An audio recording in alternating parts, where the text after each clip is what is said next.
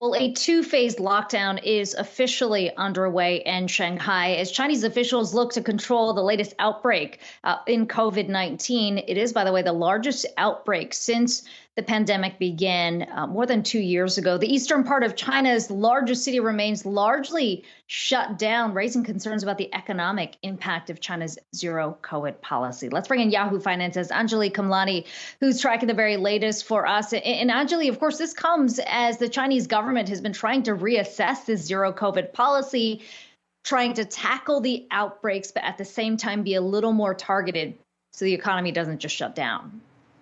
Absolutely. And you saw this play out, as you mentioned, in 2020, when we first saw the first waves hit China, the officials then said that they would not be locking down the entire city in the way that they are now. They had targeted, residential areas. But what we see now is this two-phased lockdown really affecting the quieter, what is known as the quieter part of the city, the eastern part during the week. And then heading into the weekend is when the busier side of town is set to be under lockdown. Tests underway. Millions of tests have been already completed as the country faces yet another record-breaking day with more than 4,000 cases reported. So all of this coming into play as we see questions come up not just about the zero COVID policy, but as well about China's own vaccine, which is of concern right now with low vaccination rates in the elderly. That is at play. That's the concern, as we've seen throughout these waves. The elderly and the more vulnerable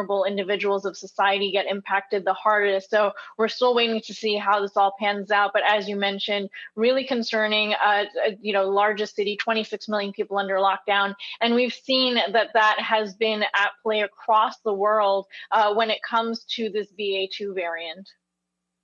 Yeah, Anjalee, that chart is just jarring.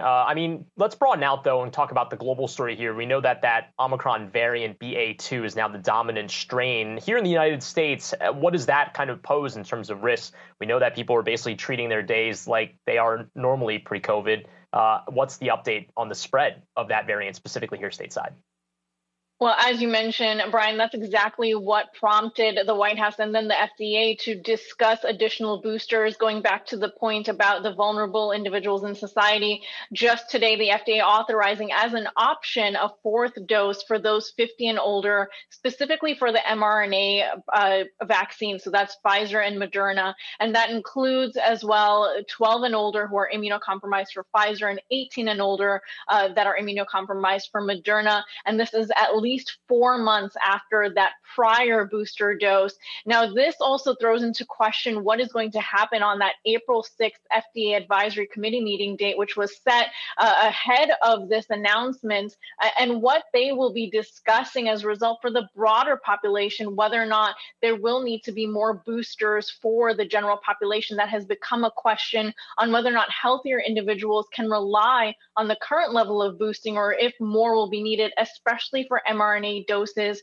Meanwhile, we know that there are others also, of course, waiting for additional doses. So a lot at play here, and this is why the U.S. is pretty concerned about this. So we'll have to wait and see, next week what comes of that discussion and what the concerns really are about the BA2 variant. We know the wave is underway. We've seen it sort of pop up in the Northeast and South, but the level of impact is yet unknown. Back to you. Anjalee Khemlani staying on top of all of those developments for us. Thanks so much.